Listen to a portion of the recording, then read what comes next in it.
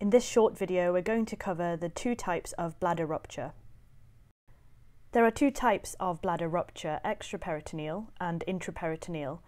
The patient would present in quite a similar way, so it would be a trauma patient complaining of suprapubic pain, possibly with hematuria or difficulty in voiding or pain on voiding.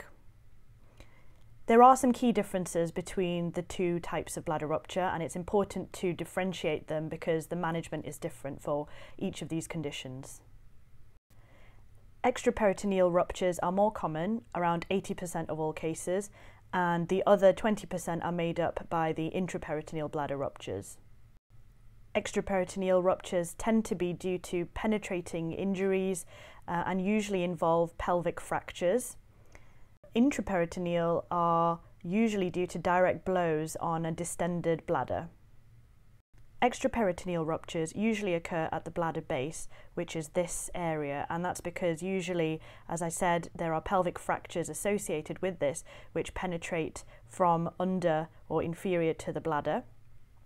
Whereas in intraperitoneal ruptures, it's usually the top of the bladder at the bladder dome here.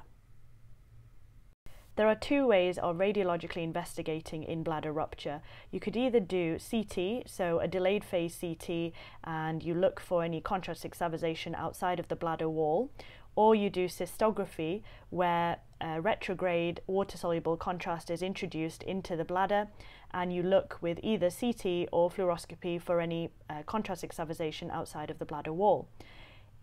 In extraperitoneal rupture, you'll see a pattern of spread which is in a perivesical location, which has also been described as a molar tooth or flame shape, which has this kind of a shape around the bladder in the middle. Intraperitoneal rupture, you will see that the contrast spreads around the bowel loops and in the paracolic gutters because it's in the intraperitoneal space. As mentioned, the management of both of these types of rupture is different, being conservative with extraperitoneal rupture with a Foley's catheter and being surgical for an intraperitoneal rupture. The first case we're going to look at is a young gentleman who was assaulted in the abdomen. He presented to A&E a day later with severe suprapubic pain and hematuria.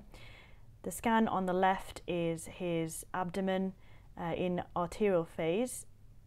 And if we go down to the pelvis, you can see that there's a small to moderate amount of free fluid, but there wasn't much else significantly abnormal seen in the solid organs or bowel on this particular scan. Because of the suspicion of bladder injury due to hematuria and also the history of blunt trauma on an abdomen, the decision was made to do a delayed phase scan, which you can see here on the right. On this particular scan, this clinches the diagnosis because the contrast is distending the urinary bladder and leaking out into the intraperitoneal space, and you can see it around the bowel loops and in the paracolic gutters. So this is a case of intraperitoneal bladder rupture, and the patient was taken to theatre overnight. If you take a look at this single image from the coronal sequence from the delayed phase CT, you can actually see that the defect is in the bladder dome, as seen here. This second case is another young gentleman, this time involved with a road traffic car accident. He presented to A&E and had a pan-CT performed. On the left-hand side are the axial slices, and down in the pelvis you can see bilateral, multiple comminuted and angulated pubic rami fractures. When looking at the bladder, you can see some hyperdense material within the urinary bladder and potential defect in the left side of the bladder wall. There's also some free fluid around the bladder in the pelvis. On the right are the coronal images, and this just demonstrates quite nicely these very angulated pelvic fractures, just seen here, just inferior to the bladder, which doesn't quite look normal, and again has this hyperdense material within it, and potential defect in the left side of the bladder wall. So the next study that the patient had was a fluoroscopy study in which water-soluble contrast was introduced into the urinary bladder to see if it extravasates outside of the urinary bladder wall. So this first image from that study is a control image where no contrast has been given, but you can see these pelvic fractures that we talked about. In this second image, you can see that the bladder is nicely distended with water-soluble contrast.